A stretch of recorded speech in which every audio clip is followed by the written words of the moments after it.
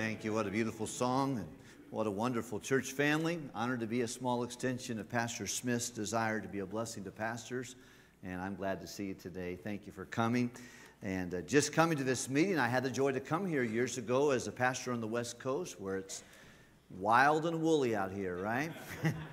And I had the joy to come up and spend the pastor's delight with you, and was so helped at my visit then. And every year that you have it, I think I can honestly say I've prayed for the meeting, even though I have not been here in person. But to be a pinch hitter tonight for Brother David Gibbs is a great honor and a blessing.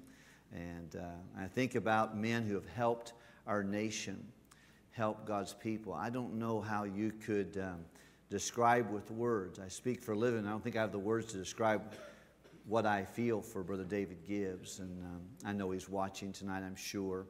And he wants to be here. He loves coming here. He loves being anywhere where God wants him to be. But I'm honored to be with you as kind of a substitute. Thank you very much for the opportunity, Brother Smith, to come. And we're very grateful for that. And then to preach with Dr. Paul Chappell. I was a school teacher for 11 years and had taught school from 1989 until 2000. It was April the 18th in 2000. I was grading my high school English papers and for the 11th and 12th grade class, and I got a call that someone needed a pastor, and it was a deacon of a church in Long Beach, California. I knew the church. I worked there 7 years prior to that, and I loved the church. And I didn't know they were asking me to be a pastor. I thought they were just, I said, man, we're praying that God will give you a pastor. I said, we're looking for one too, and that's why we called you. I said, well, wonderful. I've got a couple of suggestions for you. I gave him a couple of names. I said, we don't want your suggestion, we want you. And at that time, I was 32 years old. I had preached in a public service 7 times in my life at that point. And 3 of the times I was so nervous I got sick and threw up. The other 4 times, the audience got sick and threw up. And I was off my rug. I couldn't even imagine pastoring a church. And I thought, this is not going to be my life. I can't imagine that. But the Lord, that was April the 18th, and May 7th, I was chosen to be a pastor. And June the 9th, I moved to Long Beach, California, and assumed the opportunity to pastor the beautiful people of the First Baptist Church of Long Beach. And without any reservation, one of my sweetest friends and mentors and help was Dr. Paul Chappell. He loved us. He helped us. If it was not the first Thanksgiving, it was the second Thanksgiving that our whole family came up and spent time with him for Thanksgiving. And anything he could do to be an encouragement to me, he did that and some. And then in 2008, when our son went home to be with Jesus unexpectedly, so many folks from the West Coast loved us, but they were in the middle of a staff orientation. He shut down the whole orientation and brought everybody who wanted to come could come to the service. And it was just an amazing support and encouragement. And I love him, and I'm looking forward to hearing him speak tonight. And I wanted to be a blessing this evening. If you have your Bibles, turn to James chapter number 1, if you would please. James chapter number 1. It's a great joy to be here, and I'm certainly grateful for those who are putting the work in on the West Coast, especially have a great love for this region of the country, the Pacific Northwest. And even though I found out that I wasn't supposed to fly southwest,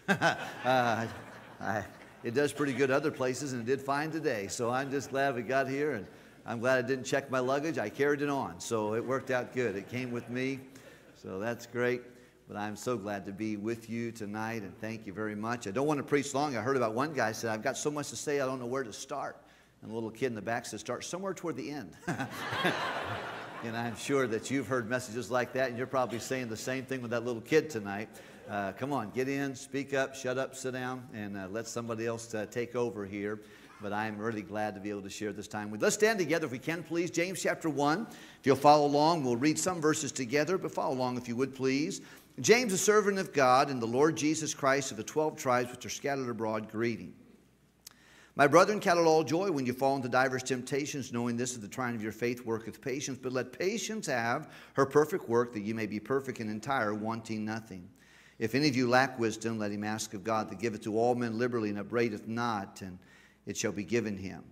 But let him ask in faith, nothing wavering, for he that wavereth is like the wave of the sea, driven with the wind and tossed. For let not that man think that he shall receive anything of the Lord. A double-minded man is unstable in all his ways.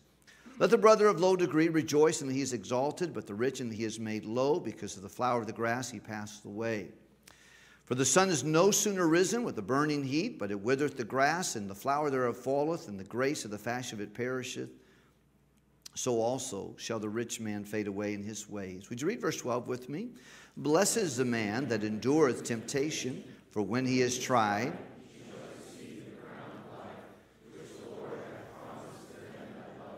let no man say when he is tempted, I am tempted of God, for God cannot be tempted with evil, neither tempteth he any man. But every man is tempted when he is drawn away of his own lust and enticed. Then, when lust hath conceived, it bringeth forth sin, and sin, when it is finished, bringeth forth death. Do not err, my beloved brethren. Would you read verse 17 with me? Every good gift and every perfect gift is from above, and cometh down from the Father of lights, with whom there is no variableness, neither shadow of his own will he beget us with the word of truth, and we should be the kind of first fruits of his creatures. Wherefore, my beloved brethren, let every man be swift to hear, slow to speak, slow to wrath. For the wrath of man worketh not the righteousness of God. Wherefore, lay apart all filthiness and superfluity of naughtiness, and receive with meekness the engrafted word, which is able to save your souls. But be ye doers of the word, and not hearers only, deceiving your own selves. Would you read verse 23 and 24 together with me, please? For if any be a hearer of the word and not a doer, he is like unto a man beholding his natural face in a glass.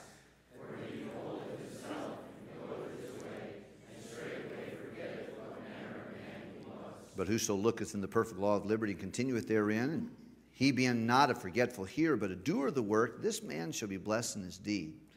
If any of you among you seem to be religious, and bridleth not his tongue, but deceiveth his own heart, this man's religion is vain. And let's conclude in verse 27, please.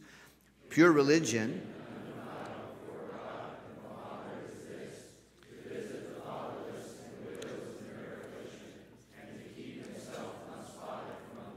Our Heavenly Father, I thank you for the Word of God. I'm glad that you didn't leave us in this world without a road map. It's very clear. You give us everything we need to know in precepts and in principle. You help us know you left no stone unturned. And I'm so glad for that. I'm glad we have the Spirit of God. I'm glad we have the church of Jesus Christ that is the pillar and ground of truth. I thank God for pastors. So grateful for the men of God who are here. I just have a great love for pastors. Long before I ever became one, I treasured the joy of having a shepherd in the flock that would take heed to himself and then over the flock over which the Holy Ghost had made him an overseer. And I've been so benefited by men of God. Pray you please help us as we spend a few hours together today and tomorrow. I pray that you anoint the time. I do pray for those who are listening to Brother Duran and Brother Torres over in the Spanish, and then of course Brother Duffett and Brother Larry Chappell speaking for the teens. I pray you'd speak to their hearts, and I pray you'd sanctify the time we have together tonight. In Jesus' name, amen. Thank you very much. You may be seated. I remember years ago hearing Clarence Sexton say there's just two positions open in Christianity. One is to pastor a local Bible-believing church for God. The other is to help that pastor that church for God. And that's where everybody is. That's where we are. We either pastor or we help our pastor, and I'm forever thankful for pastors. I've always loved pastors, and I had the joy to grow up in a home where my dad and my mom, they raised us in a Christian home, but my dad did not have that opportunity. He was a first-generation Christian. His mother was an alcoholic and would eventually die with cirrhosis of the liver. His mom and dad had a dysfunctional relationship, and thus his home was that way. I'm so thankful. I don't know what church it was. I don't even know what the pastor's name was. But the pastor talked to an older man in the church. He said, we need someone to teach junior age boys. I'm going to give you this room. Would you take it? That man took the room. He was a little man, according to my uncle, small fella. But he wasn't content to have one or two or three people in the Sunday school class. He would spend his days and sometimes his evenings scouring the streets of Knoxville, Tennessee, trying to find junior age boys and invite them to come to his class. And every week he would do his best to teach the Bible, and then he would send them all to big church, except for one of those boys. He would pray and tap one of them on the shoulder and say, why don't you stay after? I'd like to talk to you. And he put a folding chair in the corner, according to my uncle, and then turned another folding chair facing that. He sat in the corner, and one day he tapped my dad, Richard Lynn Wilkerson, on the shoulder. And he said, Richard, I'd like to talk to you. Would you be willing to stay after while the other guys go to big church? My dad was 11 years old. He said, yes. And he sat there in that chair, and that teacher took the Bible and showed him how to be saved. And a few minutes later, he asked the Lord Jesus to save him. Went to big church, saved and excited. Told his little brother Douglas, I'm saved. I'm saved. He said, well, good. That's fine. He goes, hey, man, I'm saved. I'm going to heaven. He goes, well, good, Richard. I'm glad you're saved. He went home and found his mother, who was intoxicated, and told her, Mama, I'm saved. He said, you can't be saved. You got to be 12 to be saved. The Bible, everybody knows that. Tells us you have to be 12 to be saved. He said, no, Mama, I'm saved. Boy, he aggravated his brother so much and pestered his brother all week. His brother said, tell the teacher to tap me on the shoulder this week. And the teacher did. He went up, told the teacher, said, can you talk to my brother Doug? And he set him in the corner the next week, and my Uncle Doug got saved. Of course, that changed my eternal destiny to some extent. Obviously, my dad being saved didn't get me saved, but he exposed me to the Word of God. And I'm so glad he met my beautiful mom, and they have 6 children. I'm the oldest of those 6 kids. My name is John. I have 3 brothers. They're all pastors, Matthew, Mark, and Luke. And that's not a joke. That's true. I have 2 sisters, and their names are not Acts and Romans. Their names are Jan and Mary. But all of that, my dad had happy feet, so we kind of moved around a lot. But I had good pastors. Everywhere we moved, 8 different states, 17 different times from the time I was born to I graduated from high school. But one thing that was common for me is my dad found a local church with a Bible-believing pastor. And all those pastors, some of them were older, some of them were younger. Some of them were gifted preachers. Some of them were men who just plowed through the Scriptures faithfully. Not very entertaining, but faithful to the Word of God.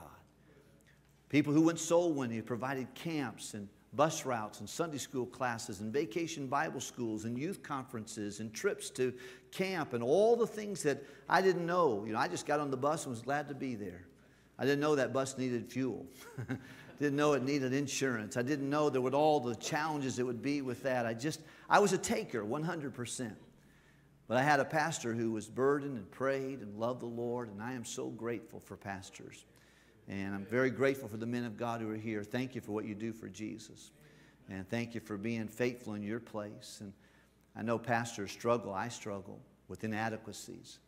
Thinking, man, if I could just get my act together, this church would go someplace.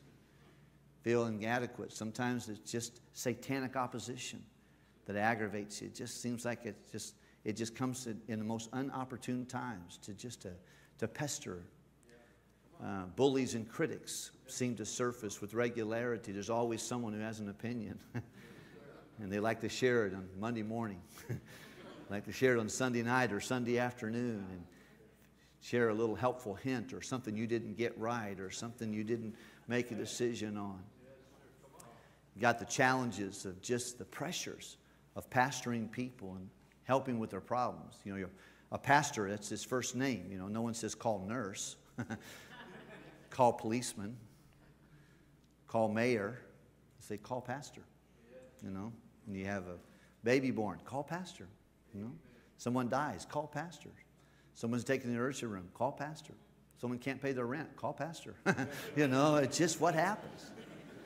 It's pressure, but it's wonderful. It's rewarding. And I thank God for those who've helped me through the years in my last 22 years of attempting to be an extension of God's grace to His people. I'm glad for people who loved us and helped us and encouraged us. And I hope you're that way. If you're not a pastor now, help your pastor. Don't complicate, compliment. Encourage and help them.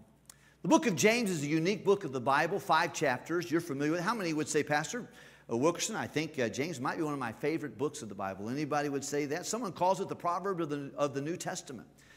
And you could tell that James, they believed that James and Jesus shared the same mother but had obvious different dads.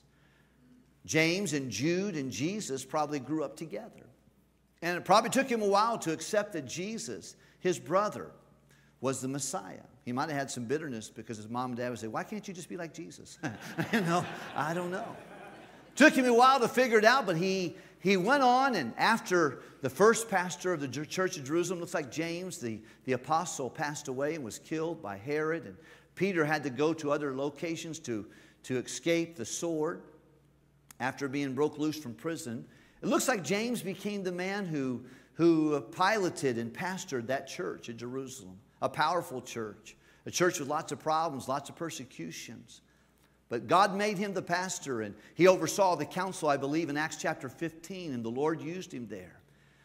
But it looks like to me that Jewish people who had come to know Christ were in a very discouraged and scattered place. They were now had dispersed to many places, not because of necessarily want, but because of persecution. And the Lord, under the inspiration of the Holy Spirit of God, inspires James to write a letter to the 12 tribes, Jewish Christians. And of course, when I got saved, everybody was happy. I was happy. Everybody was happy. My mom was happy. My dad was happy. The church was happy. When I got baptized, equally, that was the case. That was not always the case for a Jewish believer, especially in the first century. When they would come home with wet hair, I'm sure you would have heard many arguments and maybe even beatings and divorce when a wife would come home and her husband would say, "What's going on? What are you doing? Where have you been? Why is your hair wet? Don't tell me. You did that. You follow the people of the way." And oh no. Could imagine widows who live with their kids and their grandkids and love them dearly, but went to a preaching service and God wooed their heart through the Holy Spirit to believe and receive Jesus, and they followed the Lord in baptism and came into the house of their kids or their son or their daughter and said, "Mom, no, don't tell me you got baptized. You followed the..." Oh, Mom, we're not going to have someone influencing our kids that believes like that. We're Jews. We're Judaizers. That's another sect. It's evil spoken up. What are you doing? "Oh, honey, I can't tell you the joy that's come to my heart, and I know there's forgiveness of sins in Christ." He said, "Well, you need to pack your bags. As far as you'll see your kids for the last time. These grandkids are never going to be around someone like you." And of course, the church began to pick up all the pieces of broken and frazzled. I no doubt people went to work on a Monday after the news got out that they had followed the Lord in baptism and followed the Lord in salvation. And the boss came, hey, is it true? What, sir? Yeah, you got a glow about you, but is it true? You accepted the Lord? You got saved? You accepted this pseudo-Messiah? Oh, man, it's the most wonderful thing ever happened to me. Well, that's wonderful, but you're not working here. You can go work someplace else. All kinds of challenges was taking place, and they were probably questioning in their mind, like the writer of Hebrews tries to share with the Hebrew Christians, that Christ is better. Whatever you have to give up, Christ is better. But for James, I think he gives a little different slant. James, I think he comes to them and he says, "Look, guys, it's time to put your big boy britches on. It's time to mature. It's time to get strong and to grow up."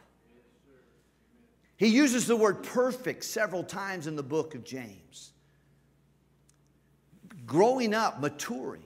I don't know about you, but nothing would quite aggravate me as a young man and even as an older man when someone said, "Why don't you just grow up?" I was like, "Hey, you know." Or someone would say, "Oh, John, you're so immature." I said, "No, I'm not either." Hey, man, well, don't say that. I hate it when someone makes me, but you know the truth of the matter is, immature people sap the life out of an institution. Naturally, we want to grow, want to mature. But you know, spiritual, mature Christians are very important to the work of God. At the same time, immature babies, and some of them are pastors like me and pastors' wives, and we can have immature moments. But to grow spiritually, I think that is the goal of James as he looks and thinks about his brothers who are scattered abroad. And he gives them a quick greeting, and he quickly says, "Hey, we got to grow up. We got to learn to work through this situation." And I think he strategically gives 12 things from James 1 to James 5 in the end, things that people can do that they will show maturity and help them grow in maturity. I want to be that kind of a Christian. I'd like to be a mature Christian. Sometimes I am and sometimes I'm not. I don't know exactly what a mature Christian looks like, but I would say a mature Christian, number one, they know themselves. They know their strengths, their weaknesses. They're familiar with where they are. If they got a sharp temper or a short fuse, they know it. If they know that they can't handle certain things, they don't watch it. I've got a friend of mine who says, I have a spiritual gift. I said, wonderful, everybody does. He said, what's your spiritual gift? He said, criticism. I said, now hang on a second. That's not in the Bible, brother. He goes, I know, but it's my problem. He goes, I got something critical to say about everything. He goes, I just look at something I have, that's not straight, that's not right. He goes, I got to really rein in on that. But really, my friend is mature. He's acknowledging I got a weakness. I know myself. Mature Christians not only know themselves, they are themselves.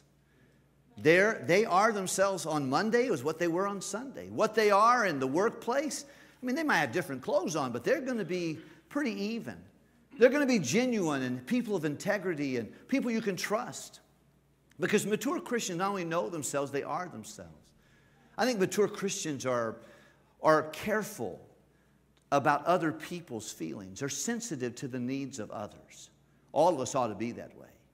We ought to be sensitive. Every once in a while, I say, I don't care what anybody says. I just say what I want. You're a baby.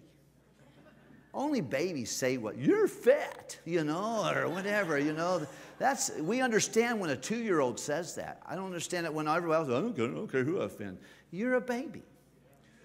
The more mature I become, the more careful I am. The Bible says, look not every man on his own things, but every man also on the things of others.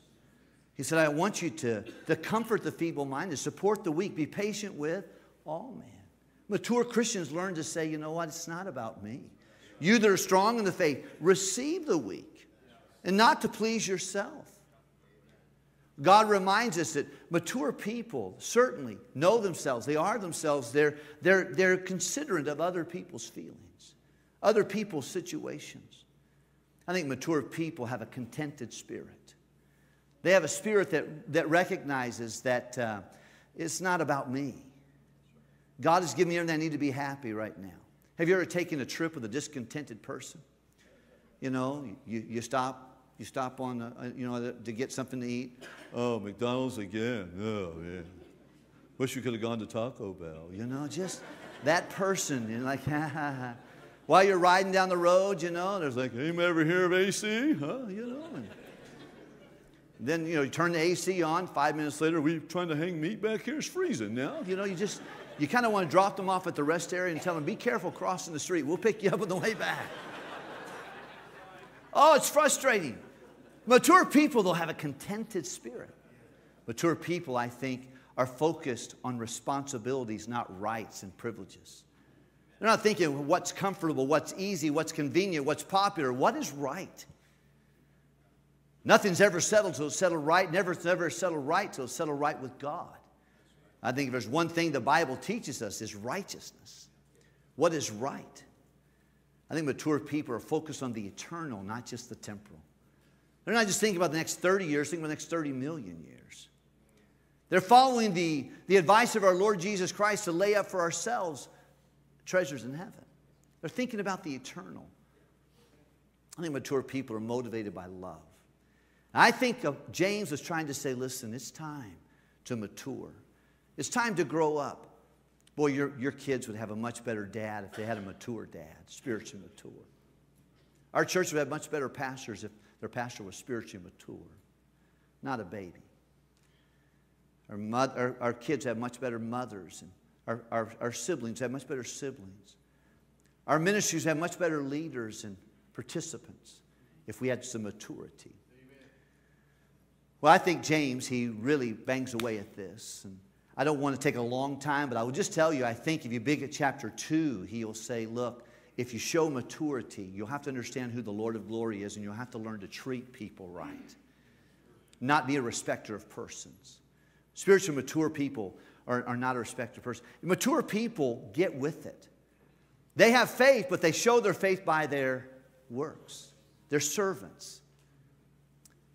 You oftentimes hear people, and they become armchair quarterbacks, but they're not involved. They're not serving. They're not helping other people. And may God help us to be servants.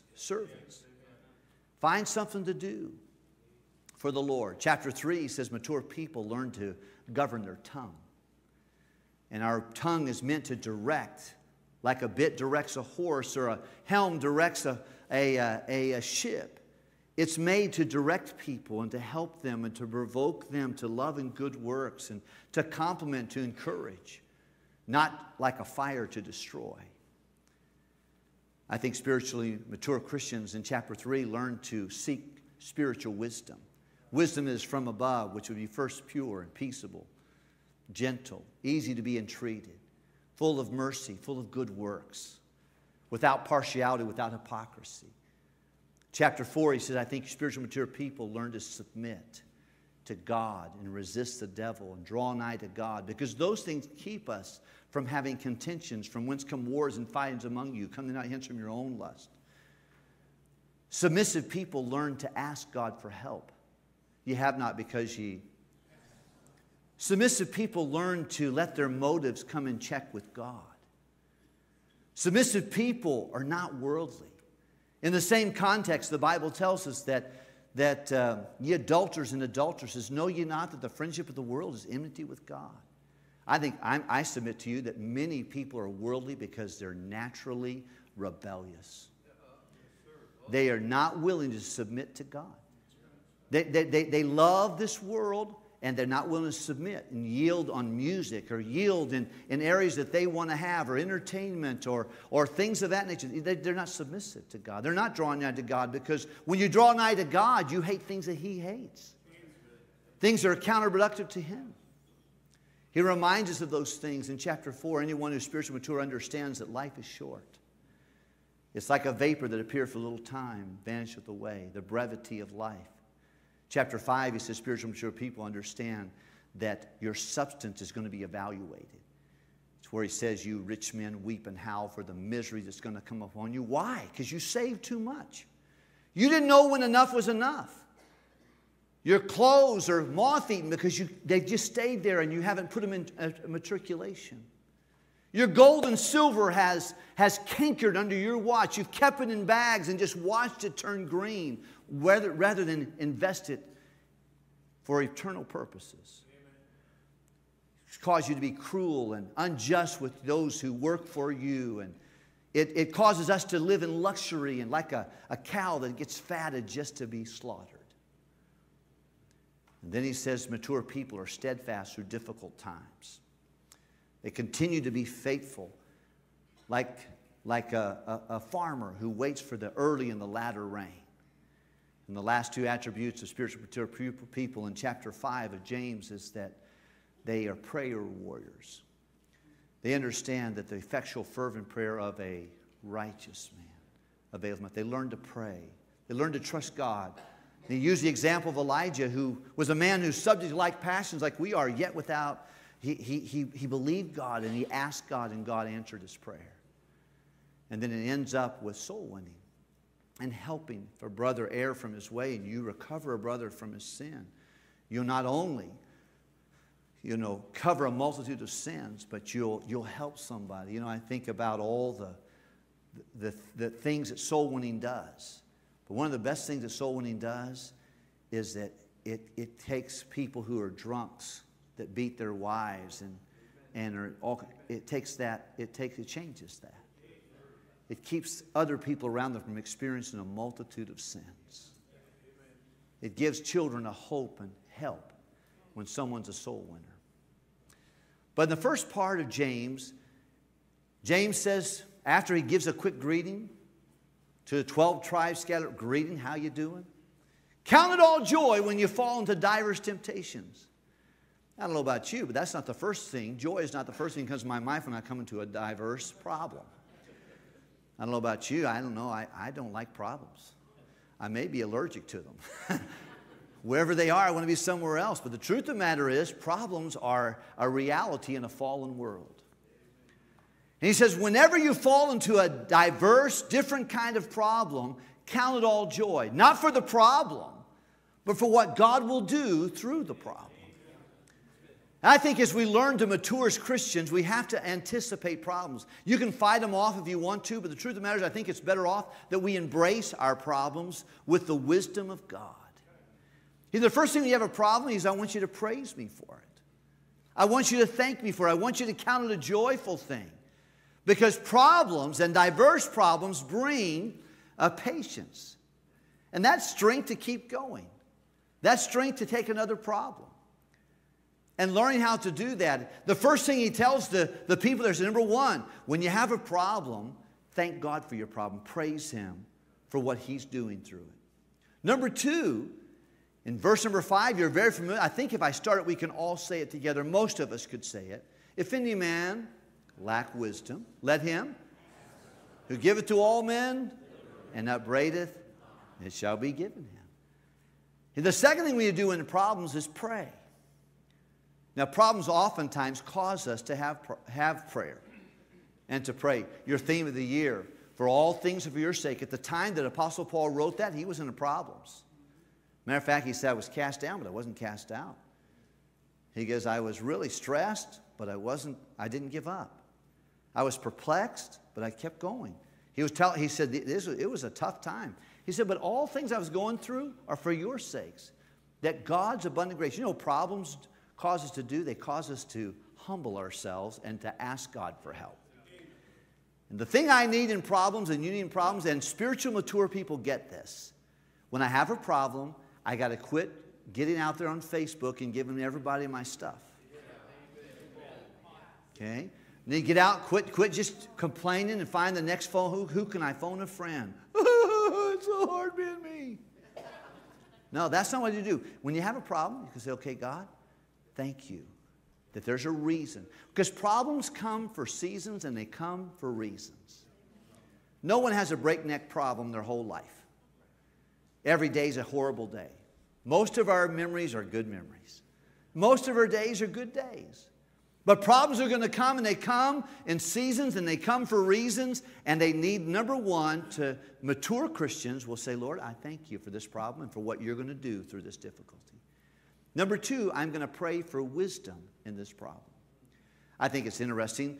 Probably the man who gave the most, had the worst day outside the Lord Jesus Christ was Job. Job went from having riches to rags. Having a house full of 10 kids to, I remember just planning a funeral for one of my children. It was unbelievably hurtful, painful. Could you imagine 10 caskets in a church? Finding 10 places to lay your kids. Could you? I remember laying with Linda so many nights, and I just hear her cry, and I didn't know what to do for her. She just bawled as she would fall asleep thinking about our 17-year-old son that went home to be with the Lord. I could not imagine being Mr. Job's husband, or Job's wife, and the hurt she was going through. But he had lost relational things, financial things. He felt good, and then he felt terrible. From the top of his head to the bottom of his feet, pain, intense pain, boils all over him. Chronically so, and his wife is hurting. She doesn't know what to do. But the Bible says in all this, Job sinned not, nor charged God how. He wasn't foolish. The opposite of wisdom is foolish. He learned to see things. I don't know what all wisdom is. I know Jesus is the personification of wisdom. I know Proverbs is the book of wisdom. But practically speaking, wisdom is like seeing life through God's lenses. When I look at my Bible, it's very blurry. I can't see it. I couldn't read it without my glasses, but I can put my glasses on and I can see clearly what it says. And there's a lot of things in life I don't understand. I think we ought to be okay with that. His ways are higher than our ways. His thoughts and our thoughts. A lot of things I look at and I say, I don't get it. I don't understand this. Why did this happen? And why is it so hard? When they can get 75,000 people to pile into a stadium and pay an ungodly amount of money to watch their team lose. And I'm having an act of Congress to get 75 people to sit still for a Sunday morning free service. What is going on? Why is this so difficult? I don't understand it. But here's what I do know. There's a God in heaven. Why difficult things happen? I don't understand all that. But I need to say, God, would you give me your wisdom? Would you let me see it through your lenses? Would you help me see what your purposes are? How your power will be manifested? How your performances are going to take place? in this situation. Mature Christians, I think they find real hope in knowing that when I have a problem, I can praise God for the problem. I can pray for wisdom in the middle of the problem. And then verse 12 says, blessed is the man that endureth temptation. I can persevere through it. And Christian, I don't know where you are, what your situation is, but problems are universal. Someone said if all of our problems were hung out on the line, at the end of the day, you'd pick your problem and I'd pick mine. We all got them. One of the greatest things you can do through difficult times is to thank God for what He's going to do in your life. I remember playing basketball years ago, and the coach would make us do calisthenics and run wind sprints and suicides, they would call them. And he would say that classic line, you know what it is. No pain? I'd say, Coach, no pain? No pain. He'd say, get back on the line, Wilkerson. The truth of the matter is, trials bring about praise and purposes. So I need God's wisdom, and I need to keep on going. The old poem says, when things go wrong, they sometimes will. When your road you're trudging seems all uphill. When the funds are low and the debts are high, you want to smile. But you have to sigh. When prayer presses you down a bit, care presses you down a bit, rest if you must, but don't you quit. Success is failure turned inside out, the silver tints of the clouds of doubt, and we can never tell how close we are. Success may be near to us, though we think it's so far. So stick to the fight when your heart is hit. It's when things go wrong that you mustn't quit. When we have problems, they're there to mature, to grow us as we praise, as we pray, and as we persevere. Would you mind saying that with me? As we praise, as we persevere. Our Father, thank you for the Word of God. Thank you for people who are living this truth out in far more challenging circumstances than many of us would do. Thank you for the example of those who look at a problem and say, Lord, I know you're doing something. I'll trust you. Please give me wisdom to know how to handle it, what to do. And know that you're not going to upbraid us. You're not going to be challenged by that. And then, Lord, that we can keep on going. Blessed is the man that endureth temptation, for when he's tried, there is a reward, there is a crown, there is a commendation from the God of heaven who saw everything from an aerial view. We love you, Lord. Please bless our brothers and sisters tonight. Keep working through the message of Brother Chappell. In Jesus' name, amen.